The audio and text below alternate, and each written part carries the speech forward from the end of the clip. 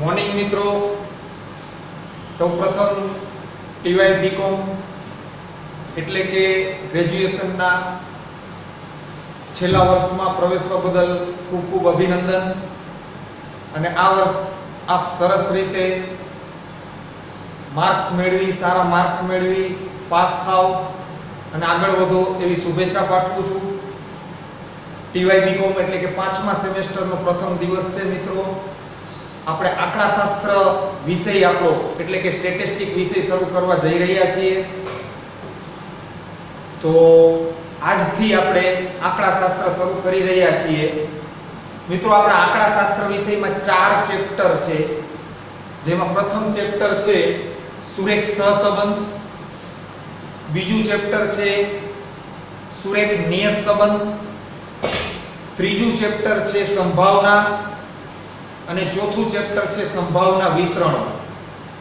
એમાંથી સુરેખ સહસંબંધ ચેપ્ટર આપણે શરૂ કરવા જઈ રહ્યા છીએ।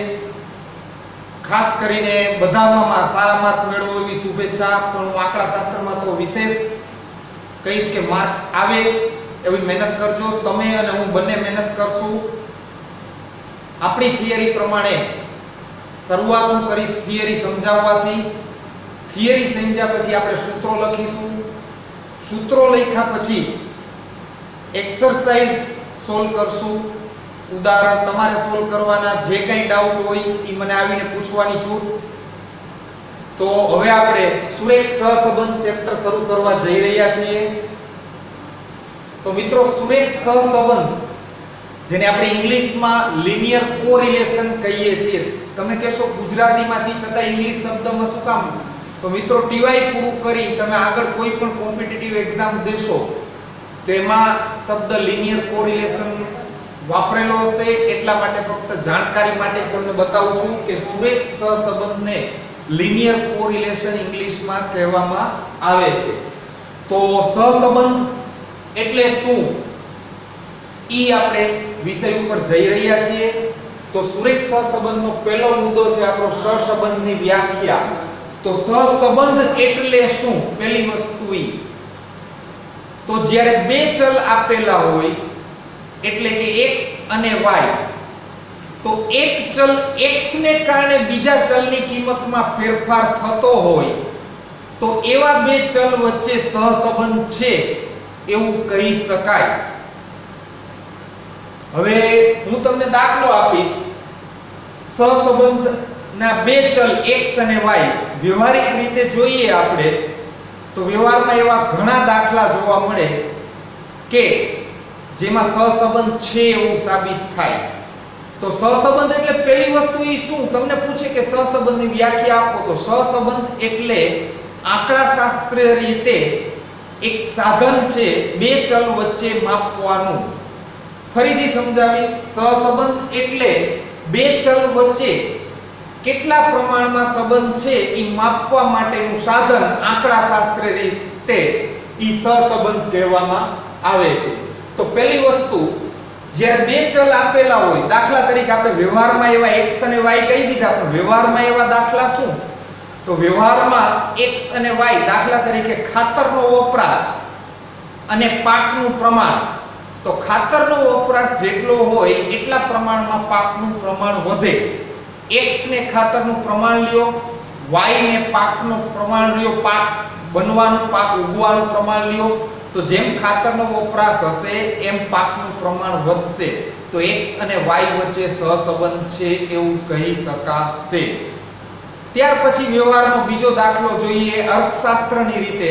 તો અર્થશાસ્ત્રમાં જુઓ તમે તો જેમ ભાવ વધશે એમ માંગ ઘટશે, એટલે કે ભાવ અને માંગ વચ્ચે સહસંબંધ છે, એકને કારણે બીજામાં ફેરફાર થાય ત્યારે સહસંબંધ છે એવું કહી શકાય। બીજી વસ્તુ મિત્રો, મોરબીનો આપણે દાખલો લઈએ। દાખલા તરીકે તમને સાવ ઈઝીલી સમજાવું તો મોરબીમાં આપણે અહીંયા જય ગણેશ હીરો છે। હવે ઈ હીરો મોટરસાઇકલનું વેચાણ કરે છે।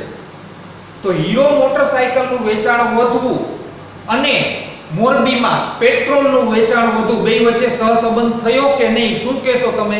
તો તમે કહેશો કે હા, હીરો મોટરસાયકલનું વેચાણ વધવું ધેટ ઇઝ x, પેટ્રોલનું વેચાણ વધવું ધેટ ઇઝ y. તો મોટરસાયકલ વેચાશે એટલે પેટ્રોલનું વેચાણ વધશે. તો x અને y વચ્ચે સહસંબંધ થયો ઈ આપણે આ વ્યવહારિક ઉદાહરણમાં જોઈ શકશું. તો બંને વચ્ચે શું થયો?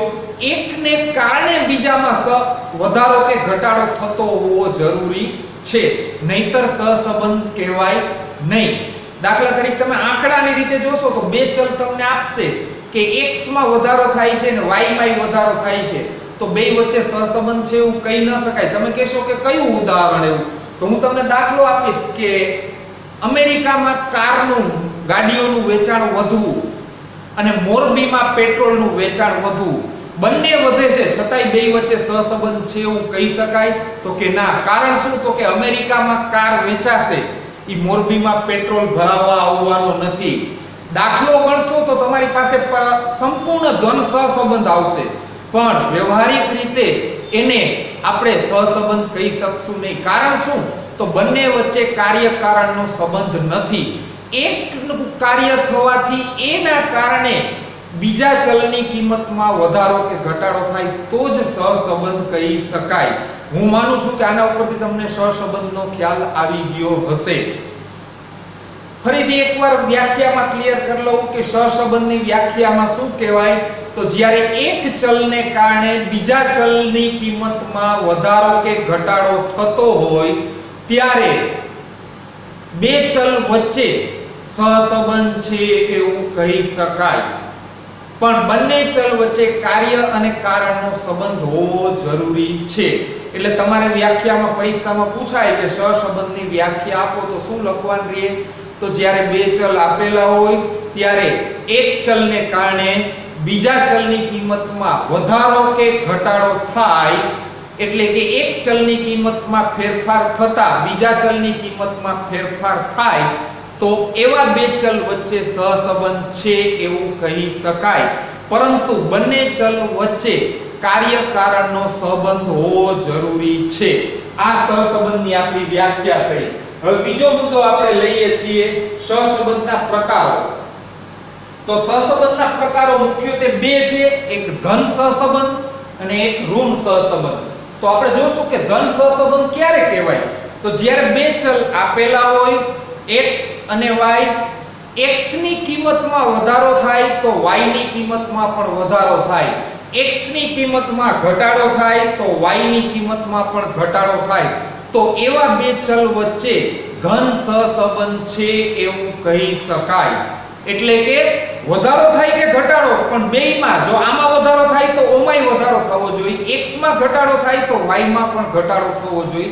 ત્યારે બંને ચલ વચ્ચે ધન સહસંબંધ છે એવું કહી શકાય. તો એ થયો પહેલો સહસંબંધનો પ્રકાર, ધન સહસંબંધ. બીજો પ્રકાર હવે આપણે જોઈએ છીએ કે ઋણ સહસંબંધ. તો ઋણ સહસંબંધ કોને કહેશું મિત્રો? તો જ્યારે એક બે ચલ આપેલા હોય ત્યારે એક ચલની કિંમતમાં વધારો થતા બીજા ચલની કિંમતમાં જો ઘટાડો થાય તો બંને ચલ વચ્ચે ઋણ સહસંબંધ છે એવું કહી શકાય. ફરીથી કહીશ, જો એક ચલની કિંમતમાં વધારો થતા બીજા ચલની કિંમતમાં ઘટાડો થાય, એટલે કે એક ચલની કિંમતમાં ઘટાડો થતા બીજા ચલની કિંમતમાં વધારો થાય તો બંને ચલ વચ્ચે ઋણ સહસંબંધ છે એવું કહી શકાય. એનો અર્થ શું થયો કે જો બંનેમાં વધારો થતો હોય અથવા બંનેમાં ઘટાડો થતો હોય તો ધન સહસંબંધ, એકમાં વધારો થાય ને બીજામાં ઘટાડો થાય, એકમાં ઘટાડો થાય ને બીજામાં વધારો થાય તો એવા સહસંબંધને આપણે ઋણ સહસંબંધ કહેશું. તો અહીંયા ખ્યાલ આવી ગયો તમને પ્રાથમિક ધન સહસંબંધ શું, ઋણ સહસંબંધ શું? બરોબર છે મિત્રો? હવે ત્યાર પછી આપણે જોશું કે સહસંબંધ ધાંકની વ્યાખ્યા આપણે વચ્ચે રાખ્યું છે. સહસંબંધાંકની વ્યાખ્યા ઈ લઈએ છીએ કે સહસંબંધાંકની વ્યાખ્યા શું? તો સહસંબંધાંક એટલે બે ચલ વચ્ચેના સહસંબંધના પ્રમાણનું આંકડાકીય માપ એટલે સહસંબંધાંક. ફરીથી રિપીટ કરું છું કે બે ચલ વચ્ચેના સહસંબંધનું આંકડાકીય માપ એટલે સહસંબંધાંક કહેવાય છે. અને એને ઇંગ્લિશમાં ગુજરાતીમાં જે ઇંગ્લિશમાં આપણે સ્મોલ r કહીએ છીએ એના વડે દર્શાવાય છે. દાખલા પૂછે ને એમ કે r શોધો તો તમારે સમજી જવાનું કે આપણે સહસંબંધાંક શોધવાનો છે. ત્યાર પછી આવે છે સહસંબંધના અભ્યાસની રીતો. તો મિત્રો સહસંબંધના અભ્યાસની 6 રીતો છે, પણ આપણા સિલેબસ આપણા કોર્સ પ્રમાણે આપણે 3 રીતોનો અભ્યાસ કરવાનો હોવાથી આપણે અહીંયા 3 રીત કહીએ છીએ. તો પહેલી રીત કઈ તો કે વિકર્ણ આકૃતિની રીત. બીજી રીત કઈ તો કે કાર્લ પિયર્સનની રીત, જેનું બીજું નામ ગુણન પ્રઘાતની રીત પણ છે. ત્રીજી રીત કઈ તો કે સ્પીયરમેનની ક્રમાંક સહસંબંધાંકની રીત. એટલે કે આ 3 રીત આપણા કોર્સમાં સિલેબસમાં છે, એનો આપણે અભ્યાસ કરવાનો છે. તો સૌપ્રથમ આપણે અભ્યાસ કરવાનું ચાલુ કરશું તેમાં વિકર્ણ આકૃતિની રીત. તો વિકર્ણ આકૃતિની રીતમાં 5 પ્રકાર આવશે. એમાંથી પ્રથમ 2 પ્રકાર બોર્ડમાં આકૃતિ દ્વારા દર્શાવ્યા છે. આપણે પ્રથમ પ્રકાર જોઈએ તો વિકર્ણ આકૃતિમાં શું કહેવાનું છે? વિકર્ણ આકૃતિમાં પ્રથમ પ્રકારમાં જેમ ગ્રાફ દોરીએ છીએ એ જ રીતે ગ્રાફ દોરવાનો. આડી લીટીને x અક્ષ કહેવાનો, ઊભી લીટીને y અક્ષ કહેવાનો. x ચલને x અક્ષ ઉપર લઈ લ્યો, y ચલને y અક્ષ ઉપર લઈ લ્યો, અને જે કંઈ પોઈન્ટ આવે જે તમે 8 9 10 ધોરણમાં ભણ્યા છો એ પ્રમાણે પોઈન્ટ આવે એ તમે ફિગરમાં ટપકાવતા જાઓ. આ પોઈન્ટ આપણને મળ્યા.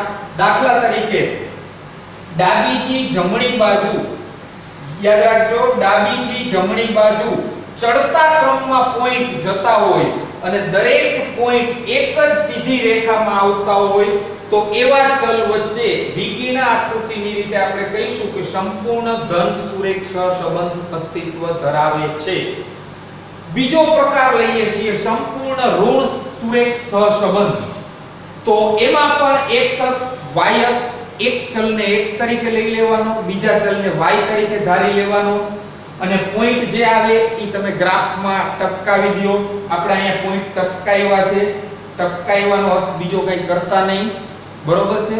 અહીંયા આપણે પોઈન્ટ ટપકાવ્યા છે. ઈ પોઈન્ટ ડાબીથી જમણી બાજુ ઉતરતા ક્રમમાં આવે છે. તો જ્યારે પોઈન્ટ દરેક જે દર્શાવેલા હોય ગ્રાફમાં ઈ ડાબીથી જમણી બાજુ ઉતરતા ક્રમમાં આવે તો એવા સહસંબંધનો પ્રકાર આપણે સંપૂર્ણ ઋણ સુરેખ સહસંબંધ કહેશું. શરત એટલી કે દરેક પોઈન્ટ છે એ એક જ સીધી રેખામાં આવેલા હોવા જોઈએ. આ 2 પ્રકાર તમને સમજાઈ ગયા હશે. અહીંયા સુધી આપણે રાખીશું.